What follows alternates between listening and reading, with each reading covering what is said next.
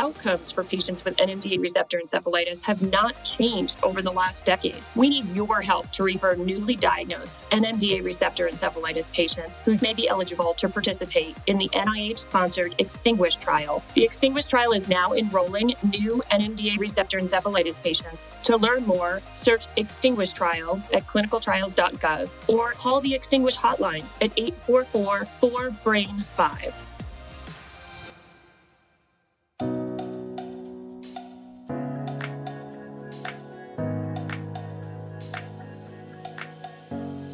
This is Jose Merino, Editor-in-Chief of the Neurology family of journals. The Neurology podcast provides practical information to neurologists and other clinicians to help them provide better care for their patients. Thanks for listening and have a great week. Welcome to the Neurology podcast. My name's Jon Stone. I'm a neurologist in Edinburgh, and I've been doing research and clinical work in FND for the last 25 years. And I'm really excited that we are bringing a whole series for you on FND. It's our FND Roundtable. I've got 3 international colleagues with me, all very experienced in the field. So I'm going to let them introduce themselves. My name is Sarah Lidstone. I'm a movement disorders neurologist practicing in Toronto and also the director of a rehabilitation program called the Integrated Movement Disorders Program that treats FND patients. Hi, everyone. I'm David Perez. I'm an associate professor of neurology and psychiatry at the Massachusetts General Hospital, Harvard Medical School. Hello, everyone. I'm Selma Aybek. I'm full professor of neurology in Fribourg University, Switzerland, and I'm leading a clinical program and a research program centered on FND.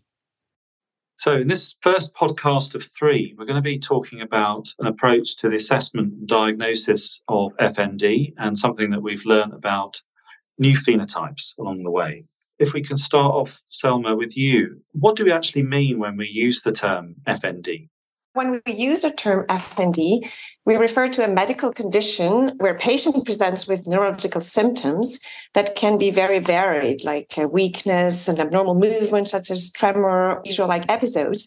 And these symptoms are linked to a dysfunction of the brain. So in that sense, it is a central nervous system disorder. And what I like to explain to my patient is that the problem is not in their nerves or muscles or spinal cord, but it really lies in the brain.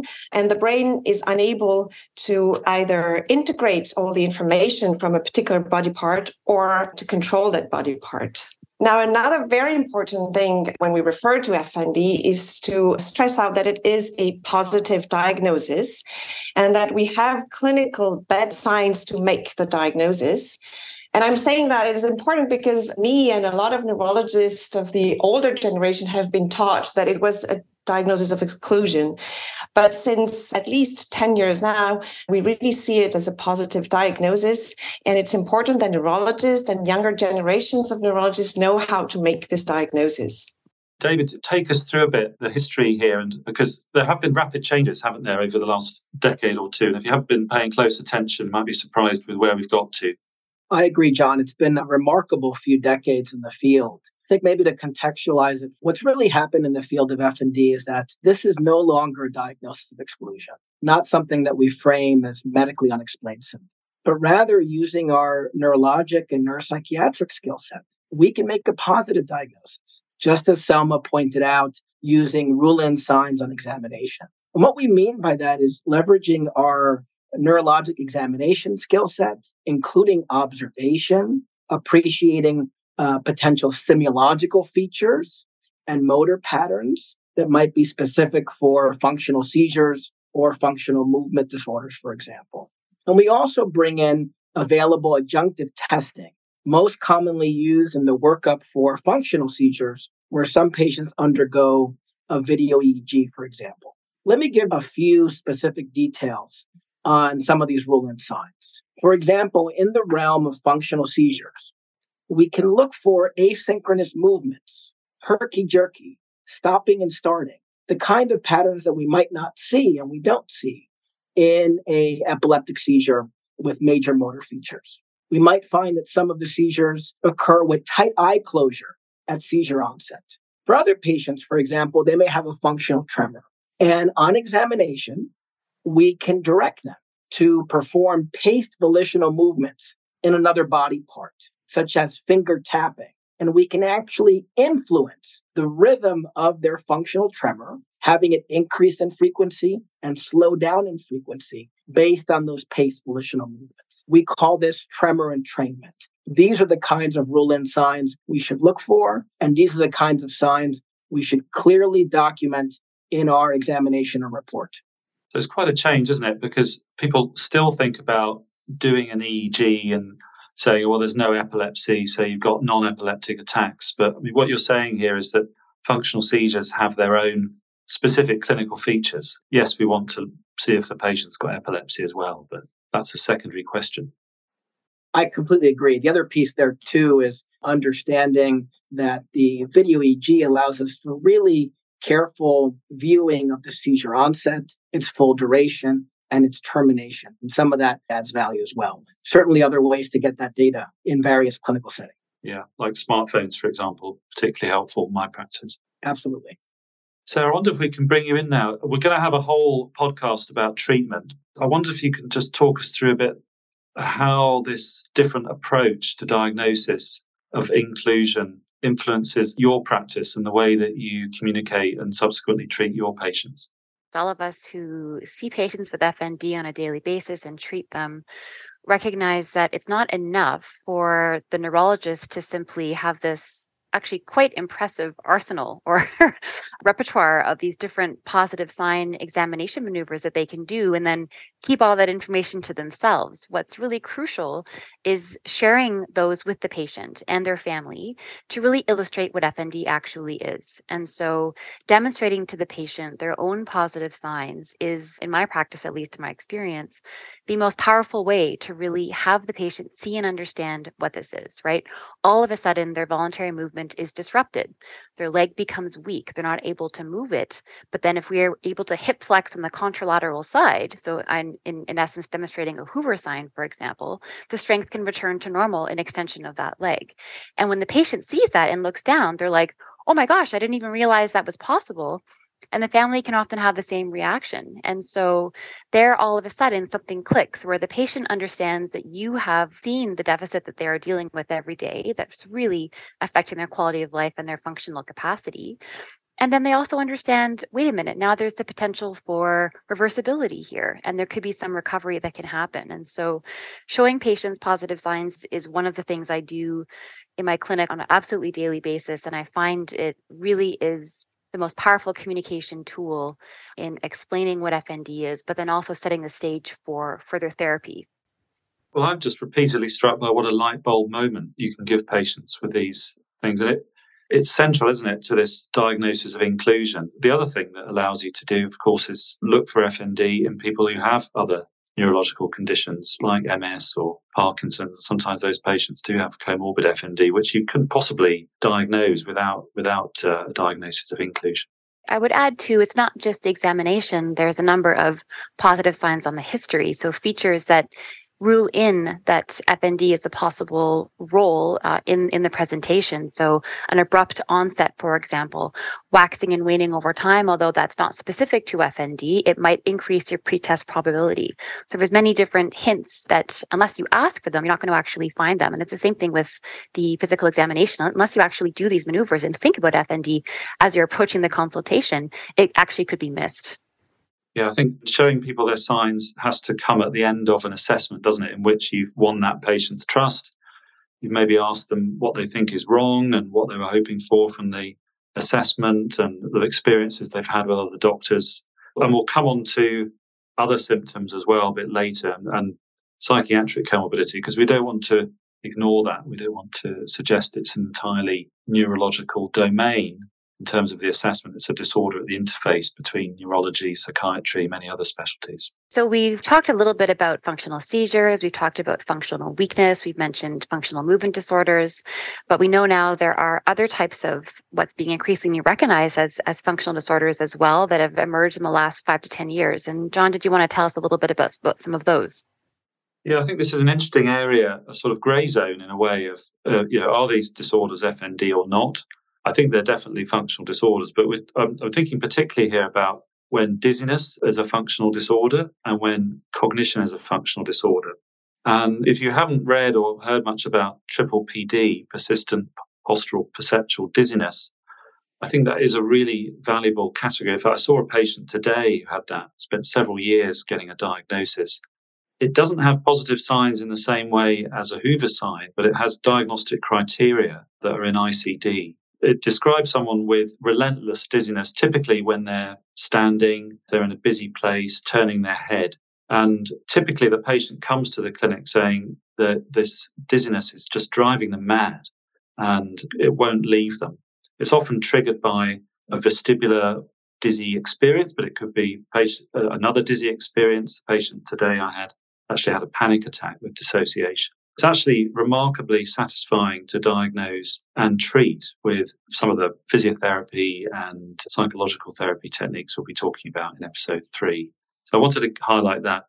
And also just to challenge the audience a bit to think about cognition as a functional disorder, because again, increasingly researchers in the field are recognizing that there probably are features of a cognitive presentation which are a bit like cognitive Hoover signs. So, for example, someone who comes to clinic on their own is able to tell you about lots of times that they forgot something, can answer questions with 2 stems. Someone who may perform very badly in neuropsychological testing in a way that might be inconsistent with their performance in real life. For example, they might be working as a business person, but scoring very badly. So have a look around for research on that, because I think it's an evolving field. We still need to develop a bit more confidence about exactly how we diagnose that. But I think there's a consensus that it definitely exists.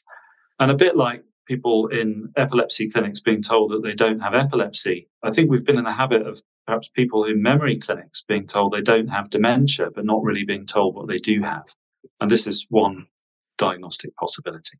We've talked a bit about the main principles of positive diagnosis, but there's a lot more to FND than just the one neurological symptom and the sign. How, in the time that we've got, do we assess and help people who also typically have many other symptoms like pain, fatigue, and other psychiatric comorbidity? How do we square that circle? Jon, if I may, I'd like to come back to just one additional comment around diagnosis, which is really just a cautionary note. We want to, as neurologists, make sure that we are appreciating robustly present rule-in signs, not marginally present signs where you're wondering to yourself, was there potentially a positive Hoover sign? Or was there potentially an element of tremor entrainment? I think in some of those instances, it's really important to keep an open mind and hit the pause button. And then we've also had colleagues such as Selma really highlight the importance of multiple positive signs in a given patient, again, to also increase our diagnostic accuracy. And I think that for the field, as we really put an excellent spotlight on FND, and as we then transition to some of the co-occurring symptoms, I think it's also really important to highlight that we diagnose this with high specificity and keep an open mind when there are some question marks. We can add to that when we refer to FND, we're talking really about the presenting symptom that is neurological. But as you mentioned, Jon, very often these patients, actually, their burden is centered on comorbid pain. Very often they also have chronic pain. And it's very important in the first consultation to also address that, because they might not be bothered by the tremor. The tremor was the reason they were sent to the neurologist in the first place, but sometimes it's really the pain. And then it will influence greatly the treatment. And it's also useful, I think, in the consultation to ask for other problems they can have. They can describe cognitive fog. You mentioned that sometimes it's the main symptom in cognitive functional disorder, but sometimes accompanying a weakness, they also have this difficulty focusing, concentrating, and fatigue and sleep disorders. So this belongs to the spectrum of FND. And what should we do you think, Selma, if we're faced with a patient whose main problem is pain, for example, and fatigue, and they have a little bit of a functional tremor, do you think we should diagnose FND in that situation? I think it's still useful to diagnose FND so that the symptom itself is really getting the proper label, because we could then risk that they still will continue finding or searching for an answer of why do they have the tremor or why do they have this weakness. So I think we can do both diagnosis and say it's FND and then address in the treatment plan this comorbidity. Yeah, I think FND is reasonable, isn't it? But I must say, sometimes I would say to somebody, you've got a chronic pain syndrome, and you've also got a functional tremor, but let's not overburden you with diagnostic labels is one approach. I think the other piece there, John, is that if the rule-in sign doesn't speak to their chief complaint, for example, fatigue or pain, I think that each of those symptoms needs a workup in and of itself. So that way, when we're speaking about our diagnostic impressions, the rule-in signs motorically may help make a diagnosis of a functional motor disorder. And certainly, a subset of patients have concurrent pain and fatigue that is part of the same condition. But I am oftentimes cautious to make that conclusion up front. I think it's important to be thoughtful in the workup as well. And what you've said there really applies to comorbid psychiatric comorbidity as well, doesn't it, David? I mean, if someone's got crippling anxiety, we mustn't be shy to point that out and try and formulate that with the other problems that they have. I completely agree, including the importance of a team-based approach. I know that Sarah Lidstone works in an interdisciplinary program. How do you all approach the psychiatric comorbidity piece here? I think that's also evolved. And as medicine becomes less and less siloed and more integrated, which obviously happens varying degrees in different places in the world and different institutions, I think at least my perspective really has shifted to that of not one particular symptom needs to be dominant, right? So what I mean by that is if you, which is actually what we did, born out of our experience in our clinic, if you have in a single room the patient together with a psychiatrist and a neurologist and a physiotherapist, each person is going to look at that patient's presentation within their own scope of training and practice and prioritize certain aspects of their presentation, but it'll likely be quite different from each other. And so who are we to say that they have a functional tremor and that's all, right? They have a syndrome. They have a syndrome of a collection of multiple different symptoms that are occurring together. And that's almost always the case, right? It's extremely unusual, at least in my experience, with functional movement disorders or FND, to have an isolated motor symptom without an accompanying either pain, fatigue, cognitive symptom, or a somatic anxiety or health preoccupation, for example, is super common in our most recent case series. And so who's to say that one is more important than the other? And so I think this does bring up an interesting question about framing. So if the tremor occurs exclusively in the context of panic attack, for example, or really severe anxiety, could that also not be framed as tremor as part of anxiety and not necessarily functional tremor? So I think a little bit it has to do with thinking about what treatment would be most helpful for this particular patient in this circumstance and framing the diagnosis perhaps to link up to that in a way that I don't think is traditionally followed in regular medicine.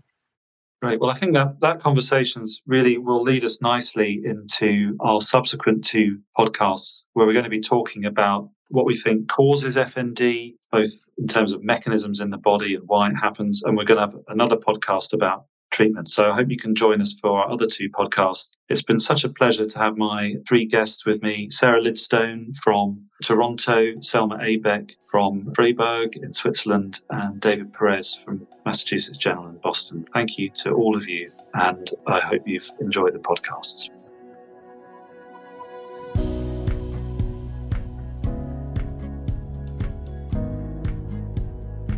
This is Stacey Clardy, your podcast editor. Thank you for listening and for letting us join you on your commute, while you're exercising, or even while you're brushing your teeth. This has been another episode of the Neurology Podcast, your best source of practical, relevant, and timely information for neurologists, clinicians, and patients.